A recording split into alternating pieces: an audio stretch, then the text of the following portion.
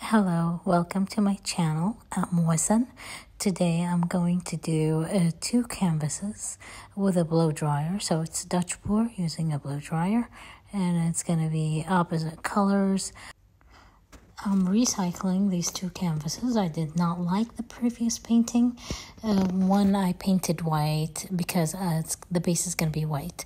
And the other one, I kept it the same. I just made sure that I cleaned it very well using alcohol. Now, as you see, flooding my canvases with the base coat. For all the information regarding my pouring medium paints and everything else, please check the description box below.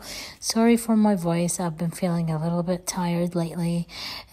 Just make sure that all the edges are covered as well as the top of the canvas. Now I'm torching the bubbles, and I'll start right here layering the paints that I'm going to blow dry. I chose a pattern that is oval shaped. So as I said, one base coat is white, the other one is Prussian blue, and taking the white into the Prussian blue and the Prussian blue into the white. The first layer is Prussian blue on the white, and then white on the Prussian blue, then turquoise green and a cyan blue, a little bit of white, silver and gold. So, and then again with the turquoise and a little bit of the Prussian blue, just a little bit to give it more color, and then gold. And torching the bubbles again. You will see now this is normal speed, so I want you to see the angle of the blow dryer. It's almost 90 degrees, but it's not really. It's just a little bit with an angle, and we go very, very slow and close to the canvas, but don't touch the canvas. So very close, very slow with an almost 90-degree angle, and you will see the paint dribble and move real slowly. You need that effect because you want the paints to blend well together and blend with the base and show out the true colors that you want to see. So if for any more questions, if you have any questions, please don't hesitate to ask me in the comments.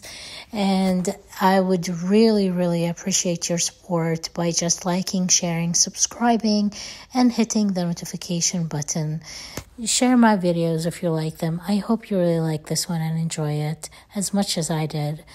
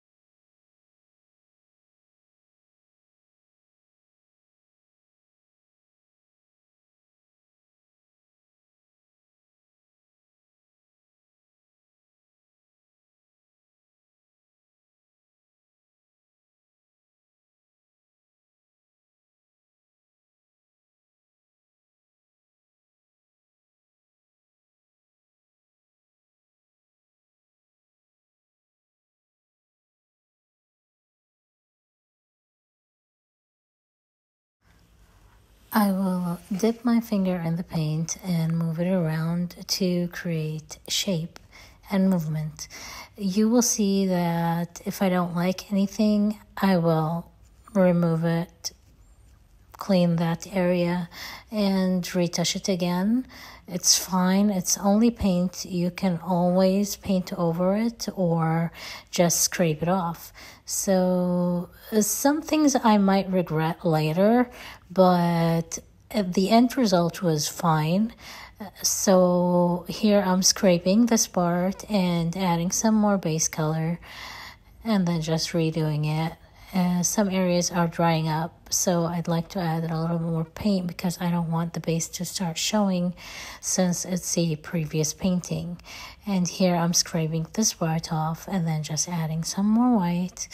I'll let you see the process. And at the end, I took a close-up video. And while I was doing that, I realized I needed to retouch some areas. I forgot to tape the retouches, but I did another close-up, and you will see what happened. Always make sure that you scrape the edges like I'm doing now to remove any excess paint. I'll do this few times. The best thing to do is that you scrape the edges, come back after 5 minutes, do it again, repeat for 3 times. If you have a lot of paint, in my case, I didn't have a lot of paint. The paint was already drying up, so I didn't need to do it as much. Here, I'm just adding some of the Fatal blue, Russian blue, because where I dipped and dragged my finger was a little bit dry.